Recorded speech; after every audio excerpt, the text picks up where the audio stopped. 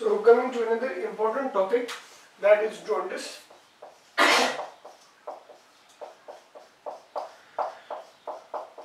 Jaundice is a state when there is increased level of bilirubin in the body. Jaundice is a state whenever there is increased level of bilirubin in the body. The level of bilirubin is more than 35 millimoles per liter. And the level of bilirubin is more than 35 millimole per liter. We know by now that hemoglobin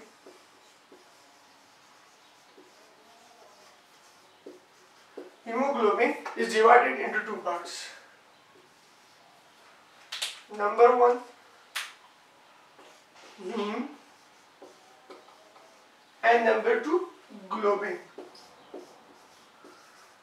After 120 days, when these RBCs goes to the spleen is called graveyard of the RBC. The RBC get destroyed there, and whenever the RBC destroyed there, this heme separates and this globin separates. This hemoglobin comes out and it separates into heme and globin. This globin is converted into amino acids and recycled. This globin is converted into amino acid and are recycled. This heme is further divided into two, iron and porphyrins.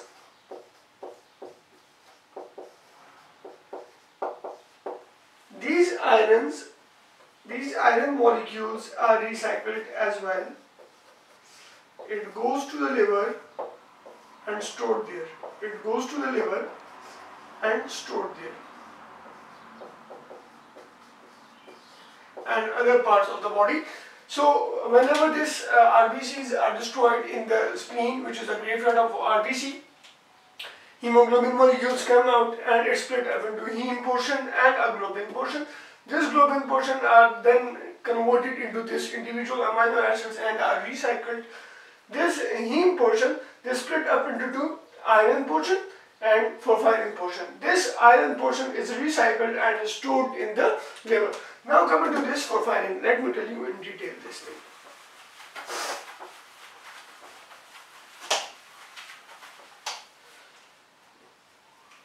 So we are left with porphyrins.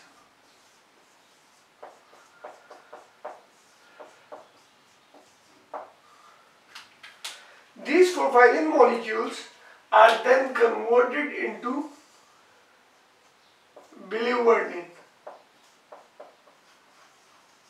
These porphyrin molecules are converted into biliverdin.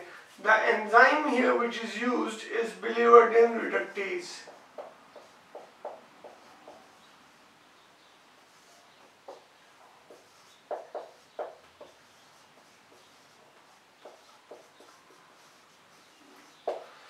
This biliverdin is converted into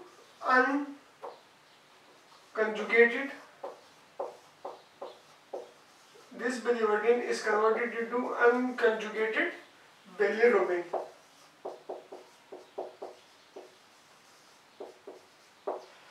This unconjugated bilirubin combines itself with a protein with the name albumin. This unconjugated bilirubin combines itself with a protein with the name albumin and carries to the liver and goes to the liver. So I write it down, liver. So this unconjugated bilirubin reaching the liver. So again, this hemoglobin molecule is splitting up into heme portion and globin portion. This heme portion is then again splitting into heme, iron portion and porphyrins. This iron is stored in the liver and different parts of the body in the form of ferritin. This porphyrin molecules converting into biliverdin. This biliverdin is converted into unconjugated bilirubin, and unconjugated bilirubin goes to the liver.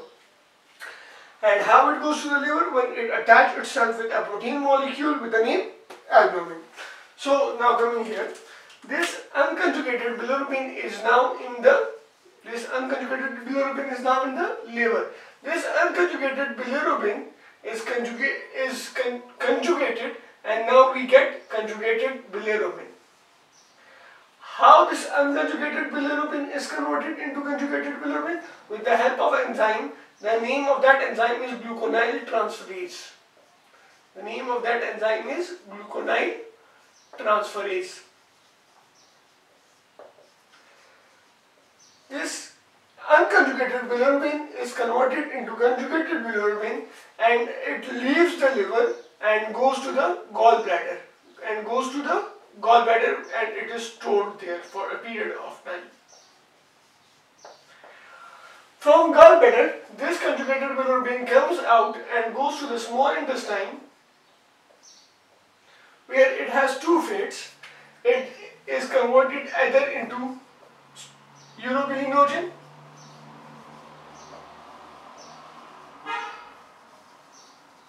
or stercobilinogen.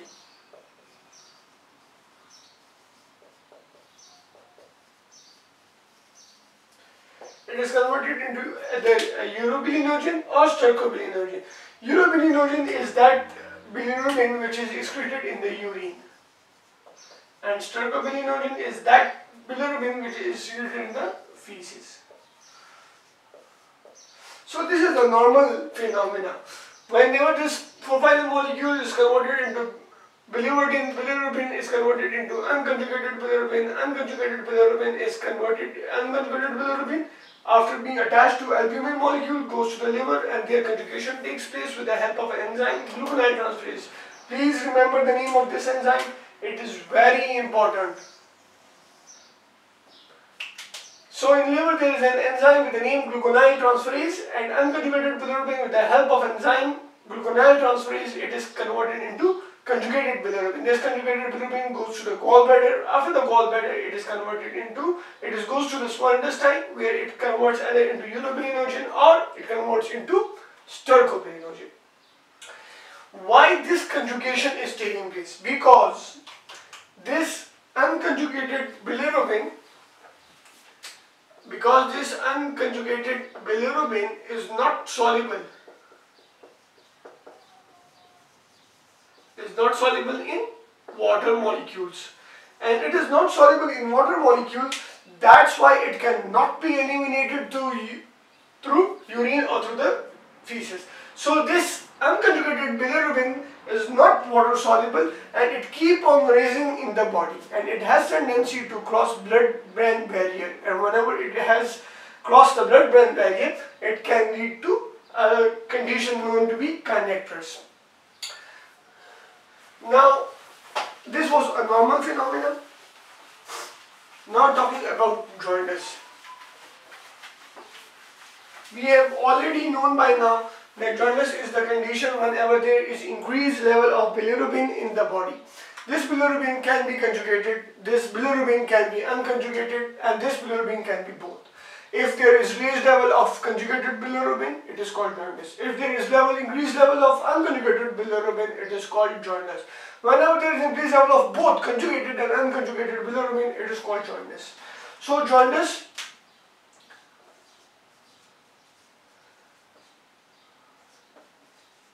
is of three types: 1, 2, and 3. Three types. Number 1, pre-hepatic. Jaundice number 1, pre-hepatic. Number 2, hepatic. And number 3rd one, post-hepatic.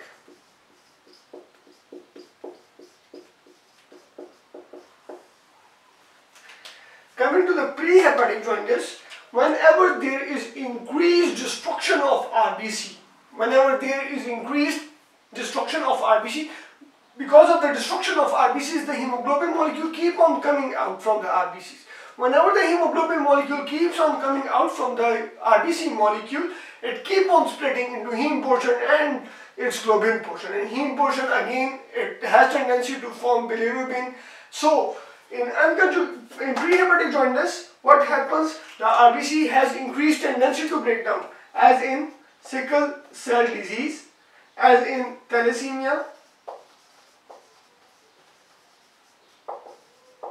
as in hemolytic anemias,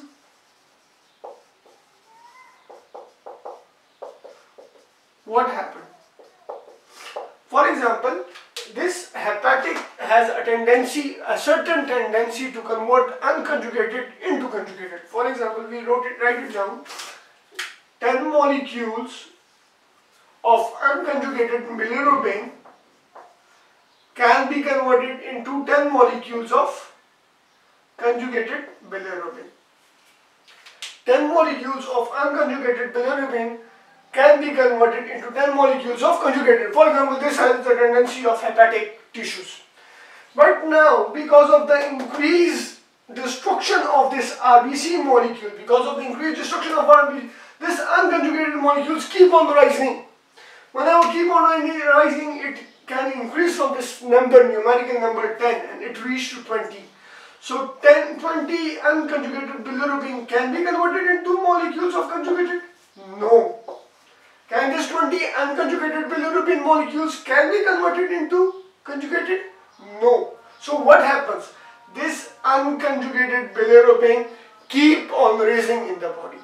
So in prehepatic jaundice, there is an increased level of unconjugated bilirubin. So in prehepatic jaundice, there is increased level of unconjugated bilirubin.